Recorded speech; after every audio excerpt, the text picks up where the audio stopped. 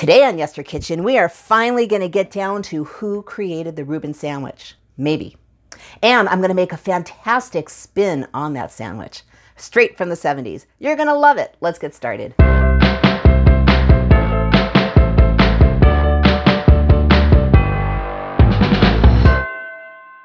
Hey everyone, I'm Jill and this is Yester Kitchen. If you're new here, welcome. It would be an honor to have you join us as we explore retro history through food. Okay, so I know a lot of you have asked, and it's been on my very, very long to-do list. Today, we are going to talk about the Reuben sandwich. We have rye bread, corned beef, sauerkraut, Swiss cheese, Russian or Thousand Island dressing, all grilled. One of my absolute favorite sandwiches ever. And I know you all love it out there. So where did it come from? Well, there are actually two main stories and then a few little stories. But here's the two main stories, and it happened a long time ago. So we are in a contest between Nebraska and New York. So let's start with Nebraska. Omaha, Nebraska. There was a hotel called the Blackstone Hotel in Omaha, Nebraska. It's now changed and it's something else, but back then it was the Blackstone. It's a big, beautiful hotel. And there was a poker game, a weekly poker game there. And one of the gentlemen in the poker game's name was Reuben Kolakovsky.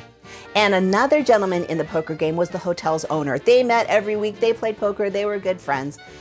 And around 1925, as the story goes, because we're not sure, they were playing poker one night and Reuben got hungry and he decided to make a sandwich containing rye bread, corned beef, and sauerkraut. That's it. And guys were looking at him, he ate it, he loved it. And the owner's son worked down in the restaurant kitchen and he got a hold of the sandwich that Reuben created and he added Swiss cheese and Thousand Island dressing. And it just went crazy. They loved it. They wanted the sandwich all the time. They loved it so much that the owner of the hotel decided to put it on the restaurant menu. And the crowd went wild. How can you not? This is like one of the best sandwiches ever. Blackstone Hotel, through Reuben, and that's why they called it the Reuben sandwich, credits themselves with creating the Reuben sandwich around 1925. Okay, story number two. This one takes place in New York. There is a deli called Reuben's Deli, which is still there. And around 1914, Reuben was working in his deli and it was late at night and an actress came in by the name of Annette Selos. You haven't heard of her? I'm not surprised. But she was Charlie Chaplin's leading lady at the time. So total silent screen movie star. She came in one night starving and she just said, "Reuben, I'm so hungry I could eat a brick. Can you please make me something?" And so he did. He put together a sandwich. Now his sandwich contained rye bread, ham, not a Reuben, turkey, not a Reuben, coleslaw, not a Reuben, Russian dressing, and Swiss cheese. And he gave it to her and she said, "Oh my God, this is so good. It's so special. You should name this sandwich the Annette Selos Special." And Reuben thought about it and went, "Hell no, I'm calling it the Reuben Special." And that is how they say the Reuben was created, but it's not exactly the Reuben. So this is like history. I just love it because you never quite know. Everyone is saying that they created it. There's also a story of how one of the cooks in the hotel entered the sandwich in a sandwich competition, and that's how the Reuben became popular. There's also a story that one of the cooks in Reuben's Deli created the sandwich for his own son, but named it after Reuben, and that's how it became popular, and that's how it started. So see, there's stories everywhere. Doesn't matter which one is right, because we have an amazing Reuben sandwich that is everywhere. I mean, it's gone way beyond delis now. And it is just, the flavors are just fabulous. So I'm not gonna make a Reuben sandwich because we just talked about them. Instead, in 1976, this cookbook came out. It's a collaboration cookbook. You know how much I love collaboration cookbooks. Be Our Guest by the Milwaukee Junior League. And tucked way into this is a recipe for a Reuben casserole. And I want to thank Helen Bauer Alice for submitting this recipe. No, I don't know her, but I always want to give credit to the recipe submitters because they're wonderful. We wouldn't have these fabulous cookbooks if they weren't for the recipe submitters. So for Helen, we are making her casserole, which is a glorious, glorious take on a Reuben. So let's make this thing because, oh my God, it has all the flavors in just a little different form. So the first thing we're gonna do is we are gonna get our pan about medium-high heat, and in goes 2 tablespoons of butter. We're gonna let that sizzle for just a second. All right, so our butter's almost melted. First thing we are gonna add are rye crackers. You can find, let me show you, these are rye crackers. They're pretty wafery and thin and crispy and light and fabulous. And there's usually not a lot in the market, so kind of look on the bottom shelf. You will find them, and if not, you can get them online. You really want to make this casserole. Okay, so rye crackers. What we need to do is we need to crush them. So what I did was I put them in a Ziploc bag, and I rolled a wine bottle over them. Crushed. They crush very easily. Now, we have 1 cup of our cracker crumbs. And in they go, along with a 1/4 teaspoon of caraway seeds. You gotta have caraway because there's your whole rye thing. Now we're just gonna kind of mix these. So give me a second. You just want it blended and maybe a little bit toasted. Our crumbs have absorbed the butter, and they're just kind of getting all toasty. They're really not gonna change colors because they're so dark brown. But you just know because all your butter will be gone and it'll just be heated through. Okay, I'm gonna get these out of the way and we're gonna put together this amazing casserole. You're just gonna put these to the side for now. Okay, I have a 1.5 quart casserole. You can use whatever works for you. And the first thing we're gonna do is we have a 16-ounce jar of sauerkraut. Now you wanna drain it. Don't put it in a drainer. Don't waste an extra dish. Don't wash an extra dish is what I'm really trying to say. All you do is you take the lid and put it barely over and just kind of pour out all the liquid, just over the sink. You're fine. See, I like easy, easy, easy, easy.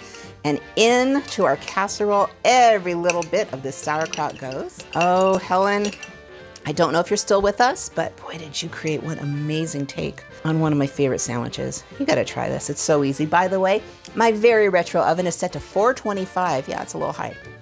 But we're not cooking this long, we're just cooking it short because everything's cooked. Next thing we have is corned beef. So I went to the deli and I got a 1/2 pound of corned beef, and then I just cut it into little cubes. And that's really all you wanna do. You just kind of put it everywhere because what is a Reuben without corned beef? And then just kind of spread it around because you really do want it even, so every bite will have corned beef in it. You can have your deli cut it thick and cut it into chunks. You can really do whatever you want. It's a Reuben. Okay, on top of your corned beef, I have 8 ounces of shredded Swiss cheese, and onto it goes. And by the way, I did grease this because that way the cheese will hopefully cooperate. Go. Look at that. Is this easy or what? I mean, this screams Reuben, right? Okay, then on top of that, I have 3 tablespoons of Russian dressing that we're just gonna kind of put everywhere. Yes, I made my own dressing and you can too. There it is, my very first video. Actually, Thousand Island dressing has a pretty cool history. So on to it goes. And you can add a little more, a little less. And by the way, the only difference between Thousand Island dressing and Russian dressing is Thousand Island has the relish in it, Russian doesn't. So you pick your favorite. You pick your favorite story. One has Russian, one has Thousand. Now I have 2 tomatoes. I picked just some larger Roma tomatoes and they're sliced. Now I know Reuben doesn't have tomatoes, but this is Helen's recipe. So I'm adding them. You don't have to, but I think it kind of gives it like a little bit of a juiciness. I don't even think I'm gonna use the full 2 tomatoes. You can just, whatever works for you. There we go. There's a good one. Now you start picking your favorites, right? It's like people on the soccer team, which by the way, I was always last. Always last. How sad was that? Okay, I'm not using all of them because I think just 1 layer is perfect. Okay, remember our little crumbs? Our little rye crumbs, butter, and caraway seeds? Okay, and that's gonna go all over the top. Oh my God, you guys, this is just beyond amazing. It's like, I love Reuben sandwiches, but I absolutely love to have just a little creative spin. And I know you're doing at home, you're going, oh my God, why haven't I thought of this? That's exactly what I thought when I opened the cookbook and found this recipe. I've been wanting to do this one for a while. Now we take this thing of beauty and put it in the oven just for 20 minutes. Remember, everything's cooked. We just want the cheese to melt and we want it to get all incorporated. So I will see you in 20. 20 minutes has gone by. Take a look. It is just beautifully browned on top. The cheese is melted. The sauerkraut is warm. Ladies and gentlemen, a very old new way to serve a Reuben sandwich. 1976.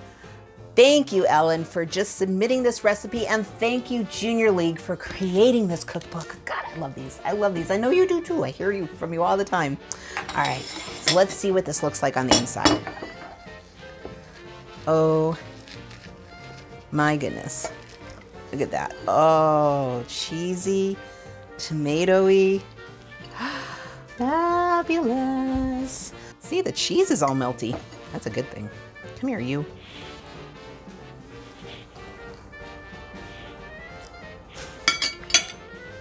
It's the Reuben sandwich. It's perfect. You've got the dressing in there. You've got every component. The tomatoes are a little spin, but you've got every component of a Reuben sandwich in there. You know you want to make this, and I want to hear about it when you do. So we've got our two stories. So what do you believe? Nebraska? New York? We've got the few little ones about the sandwich contest and about the cook at Reuben's Deli making it for his son. So many options. I don't know. If you were to ask me, I think Nebraska sounds the closest to it, but I wasn't there. All I care about is that we have a Reuben sandwich. It's fabulous, absolutely fabulous. And you know I love the stories. I could just tell you stories all day. So good, so good. As a matter of fact, the rest is for dinner for me and hubby tonight. And if you try it, you know you have to let me know. If you would like to explore more dishes from your childhood or just the past, I invite you to subscribe. I release new videos every week. In the meantime, there's some more retro dishes for you. And remember, every dish, even the Reuben casserole that harkens us to the Reuben sandwich, to what story is it? Has a story. I will see you in the next video.